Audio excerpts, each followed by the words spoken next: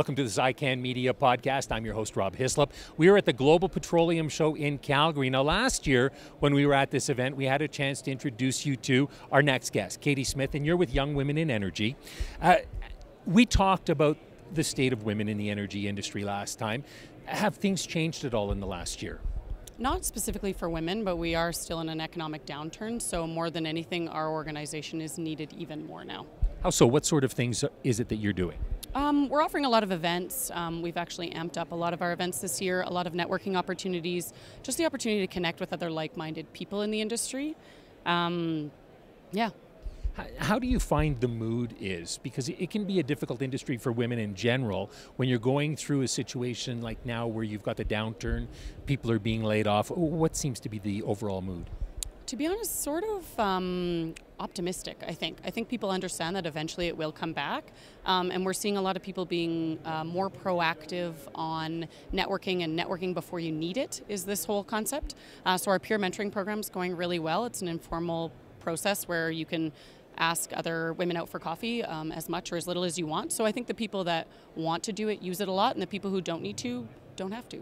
Well, give us a little bit more in depth into some of your programs and that you've got going on. Sure. So next week we have a big panel event that we're hosting at the Marriott. It's on energy entrepreneurship, innovation, and collaboration. So we have a host of executives from COSIA, Cenovus, Imaginia Energy, GE, and the Canadian Geothermal Association. And that's moderated by one of our award winners, Anamika Mukherjee. So really we're just going to talk about what does collaboration look like in the energy space and how to be an entrepreneur within your own company. And specifically as a millennial, how do you really get buy-in from your leader for maybe an innovative new idea that you have? So. Well, let's talk. As we were getting set for this interview, you and I talked about the difference between the millennial and old people, or baby boomers we'll call them, myself. So what are some of the challenges facing millennials in the workplace that you've noticed? I think just the industry now is really complex, and so there's a lot of new technology, a lot of research being done, but what does that look like for the future? I don't think we quite know yet. So I think millennials are willing to take on the role. I just think we're not really sure as to what that future will look like for us. So how do you convince somebody that there is a future, or that you believe there's a future? Because you can't go into everything thinking that it's not going to last.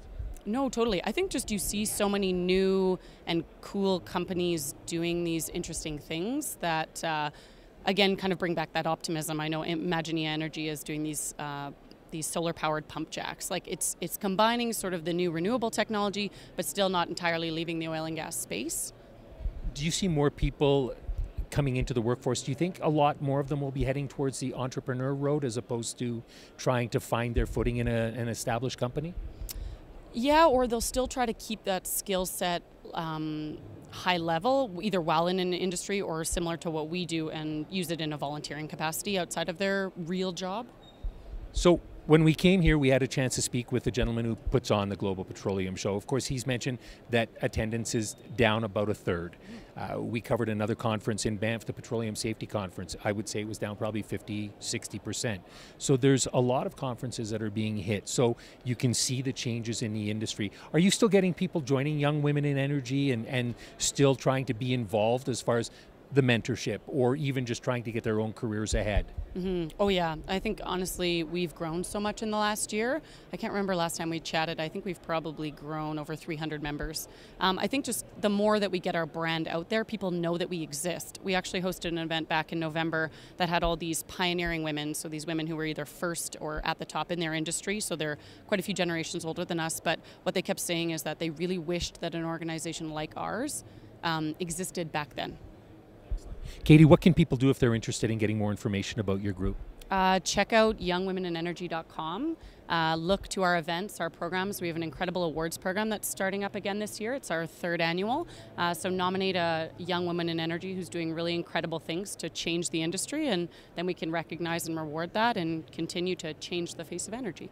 Thank you very much for your time. Thanks so much. We've been chatting with Katie Smith here on ICANN Media.